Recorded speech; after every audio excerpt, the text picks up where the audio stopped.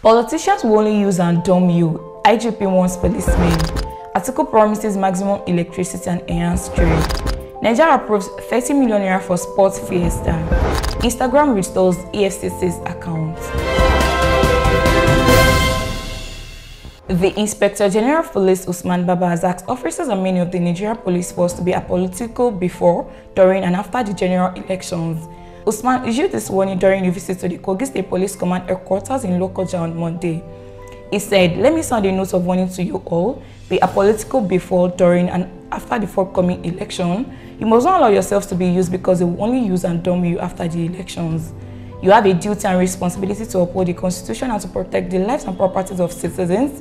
You cannot afford to fail in carrying out this task."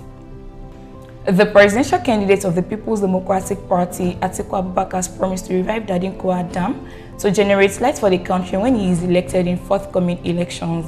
Speaking at the PDP presidential campaign rally in Kobe on Monday, 21st of November 2022, Atiku said all the roads linking to Gombe to Adamawa, Borno, Bauchi, and Yobe will be constructed for the purpose of enhancing trade and commerce under his government.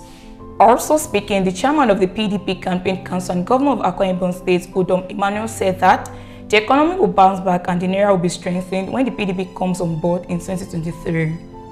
The Niger government says it has approved 30 million naira for the 21st National Sport Festival scheduled for Asaba in Delta from November 28 to December 10, 2022. Alhaji Baba Sheshi, who is the Director of Sports in the State's Ministry of Youth Affairs and Sport Development, announced this in Minna on Monday. "We thank the state government for approving 30 million naira to enable all purchase equipment and to prosecute the 2022 NSF in Delta," he said. Sheshi said that 124-man contingent from the state made up of 96 athletes and 28 officials will participate in 20 sports during the fiesta. He said that the event includes athletics, boxing, badminton, canoeing, chess, golf, handball, hockey, judo, and karate. Others are kickboxing, para-athletics, Scrabble, squash, table tennis, taekwondo, long tennis, weightlifting, wrestling, and wushu kung fu. The director said that 1 week campaign had already begun for the athletes in Minna. He said that the state contingent will leave Minna on November 28th to meet the inauguration of the games on November 30th. Sheshi said the government had inaugurated a fundraising committee to source for money for campaign of the athletes.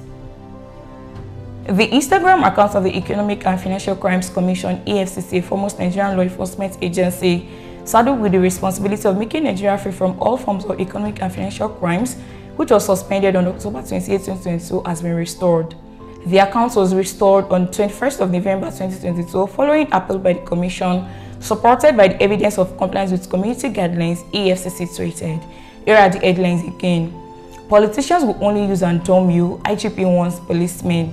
Atiku promises maximum electricity and enhanced trade. Nigeria approves 30 million naira for sport fiesta.